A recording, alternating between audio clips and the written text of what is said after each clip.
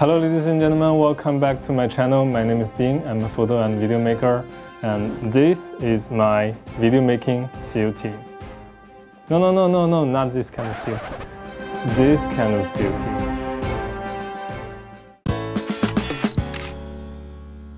I have a question for you. For under $1,000, what camera you can buy that can shoot 4K at 60 frames per second? Well, you get an answer?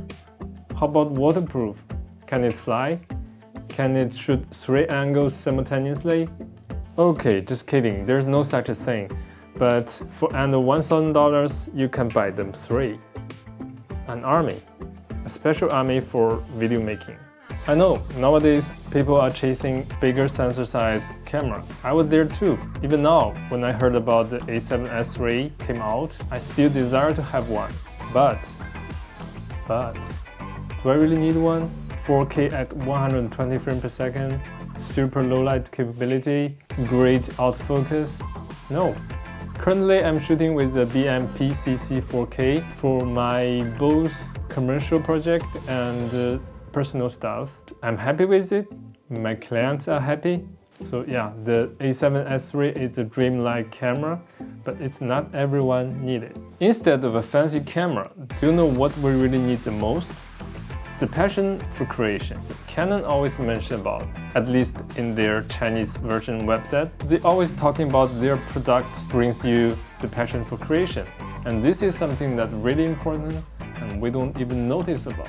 I assume you are a photo or video person, you have a camera. So how long have you not been taking photos or videos outside? Enjoy some creative moment? I don't know about you, but for me it's been a while and it really makes me uncomfortable. But the DJI product changed this.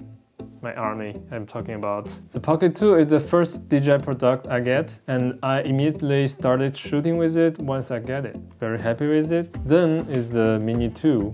Then is the Osmo Action. I was waiting for the Osmo Action 2, but later I realized the second generation is not going to be released very soon.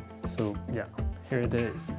Compared to the BMP-CC 4K, they're lightweight, easy to use, and just so much fun to use. And most importantly, they made me really want to go out and start shooting.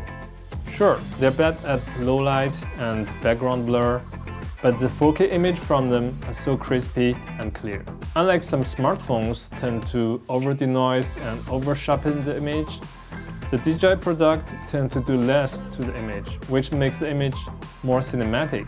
Not even to mention about the D-Cine-like flat color profile. And actually the Pocket 2 is quite good at low light. When you get close enough, you can get some decent background blur, which is very lovely.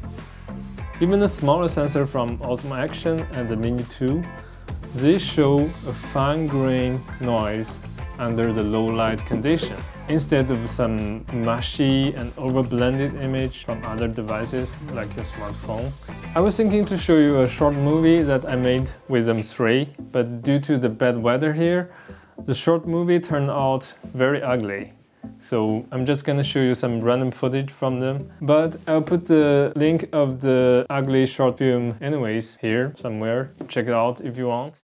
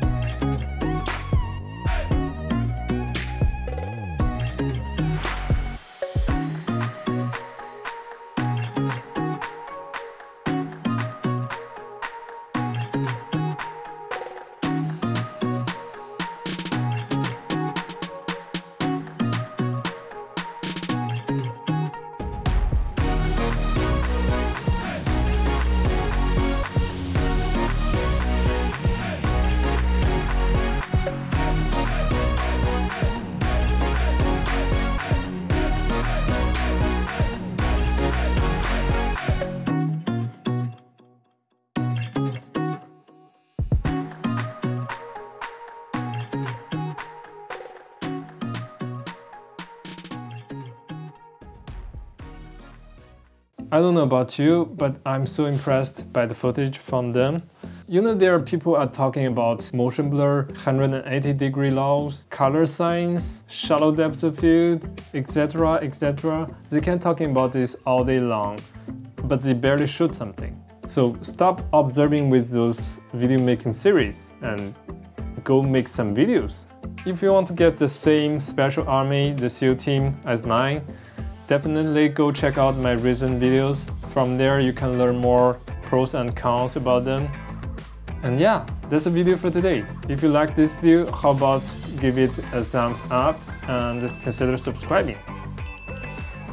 Thanks, and I will see you in the next one. Bye. No, for my job, I'm currently shooting with a Blackmagic Design Pocket Cinema camera 4K. Well, let's call it BMPC 4K. So currently I'm shooting